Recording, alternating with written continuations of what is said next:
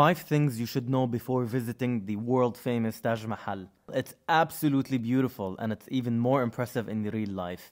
The best time to visit Taj Mahal is during the early summers in India, from March to June.